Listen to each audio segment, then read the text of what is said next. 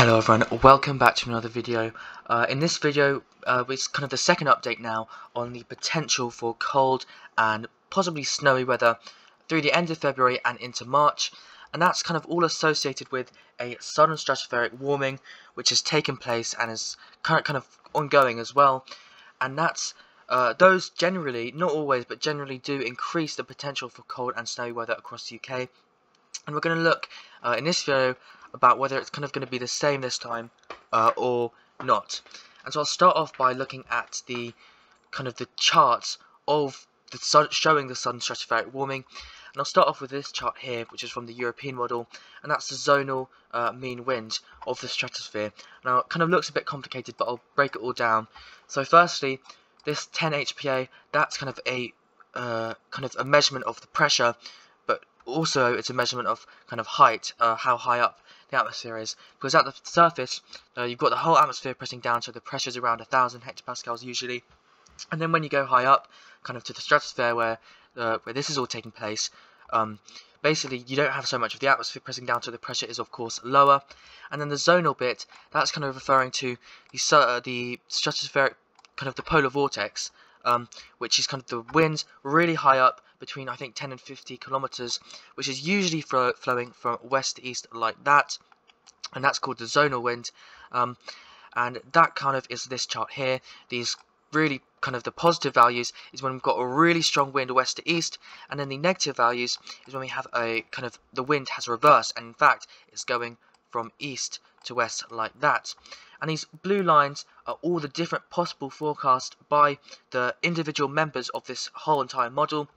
And when they're close together, we have kind of less confidence, less forecast certainty. And when they're really tight together, like this, we have high confidence and high certainty. And you can see that as we leave kind of February and into March, the winds, interestingly, are going into a very kind of negative phase. So the winds are reversing like that, going from east to west instead, and that's kind of showing the kind of stratosphere is really weak. There's been a kind of sudden stratospheric warming, and this is important because often you get I'll use this picture here to explain. Often when you have a really strong, I don't know what's purple, I probably prefer like red or something.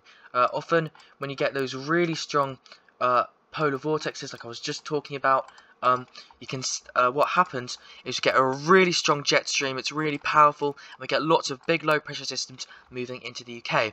So it kind of, the jet stream mirrors the polar vortex. However, when I just showed you that chart, when you get a weakening or a reversal of the polar vortex, and you get the wind, the polar vortex moving like this, sometimes, not always, but sometimes you get an easterly wind or a northeasterly wind across the UK, but generally always you get increased high pressure or blocking, and that high pressure can really be anywhere. It can kind of be in the middle of the Atlantic. It can be maybe across the UK. Sometimes even can be kind of over here, but generally it's most often, not always, but most often kind of to the north of the UK like this, and that means that we often get those easterly colder surface winds. So that's kind of the background, and that shows the stage is being set for a colder weather kind of period across the UK, and that's backed up by, if I show you these weekly anomalies of temperature, and if I show you here, this is the week from the 27th to the 6th of March, and you can see it's likely to be below average across much of the southern UK.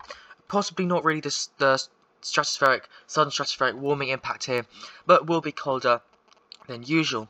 And then potentially the next week of March, as you can see here, these charts are not super reliable, but I generally think they're pretty good.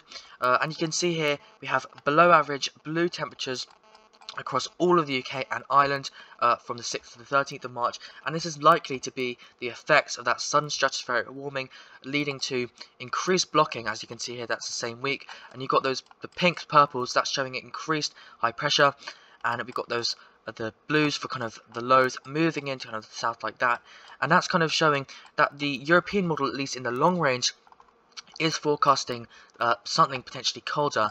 And I haven't quite looked into beyond that. I don't know if looks like it probably, I mean, the signal is quite low by now, but maybe kind of a bit mild after that. But at least from the kind of the beginning to the middle of March, we have our interest increasing.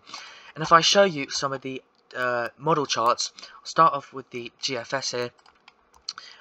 They generally, by the way, this is a temperature around 1.5 kilometers, and we generally want those dark blues and purples for snow. You can start off, you can see we've got our high pressure here, that's those white lines like that.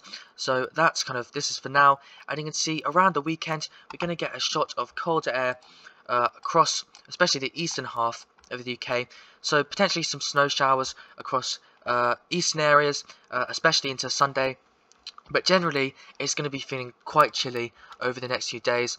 And then notice into Sunday, we get high pressure kind of orienting itself, so we get a bit more of an easterly wind there. So potentially we could see a few snow showers into kind of Kent and southeast England as we get the really cold air moving over the warm sea, leads to instability. Potentially a few sleet and snow showers for Kent during Sunday. Keep your eyes out.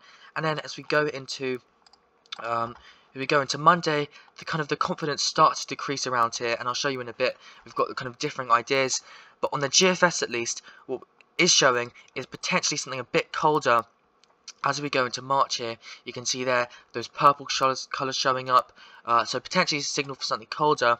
I'll show you the midnight run as well. That's showing another cold spell.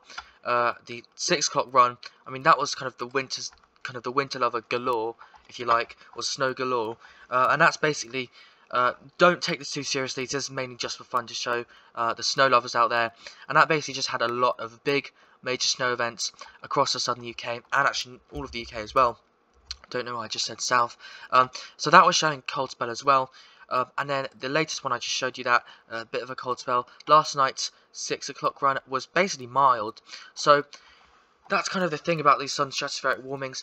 We know you're going to get high pressure, we just don't know where exactly it's going to set up, because like I said, sometimes they set up into parts of mainland Europe and we get mild air like that, but most of the time, generally, we get high pressure setting up to the kind of our north, and that's why, also supported by the European long range, and just now showing you the GFS, I do think we do have probably the increased likelihood of the high pressure to set up further north this time. I don't think it's going to be further south, so I think potentially colder weather is likely as we go into March. If I show the European model as well, you can see kind of a different evolution of kind of the situation. That high pressure kind of a lot more kind of flat like that. I mean, it's not cold air at all really. I mean, it's probably a bit chilly, but kind of just average. If I show you the Canadian model, you can see maybe kind of cold air moving down, but nothing exceptional. So at least in kind of the next 2 weeks or so, nothing extreme looking likely, because the GFS, I'm probably not going to take this too seriously considering its recent performance, which has not been great. This is more kind of for fun, but potentially into this period where the Canadian and European models weren't showing, kind of the second week of March, which is supported by this, I do think we have the increased likelihood of cold and, yes, possibly snow showers as well. If I show you the Met Office forecast, you can see 28th of Feb to the 19th of March. You can see a few wintry showers possible in southern areas. I think that's going to be this weekend.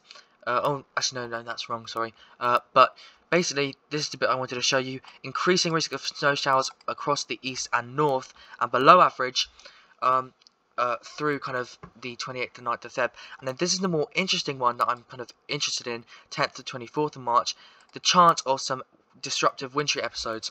So that's kind of what the Met Office thinks, and usually they're quite reliable. So just wrapping up now, I'll give a quick summary of this video. We know southern stratospheric warming has occurred, and another weakening of the polar vortex is going to occur. We've got good confidence on that. And we know that means there's going to be high pressure across kind of the North Atlantic, the UK and Europe, somewhere in there. We just don't know where it could be. It could be kind of anywhere around here, like this, and it could be any one of these places, and that could mean we have anything from kind of normal average weather, cold weather, or even kind of warmer weather, or not warm but mild weather. But the most likely one to me, based off the kind of the GFS longer range, not super accurate, but backed up by the European weekly averages and a few other factors, think that potentially the second week of March we could see increased increased high pressure to the north, and potentially something colder from the north and east. But the big disclaimer is, at this range there is quite a lot of uncertainty, so something could kind of change completely. We could see like a cold spell right at the end of February. I don't think that's going to happen, just saying that it's possible. But we could see really mild weather in March. There's kind of a lot on the table, but to me, I think this is the general most likely scenario. Anyways, guys, thank you so much for watching, and have a great day. Bye.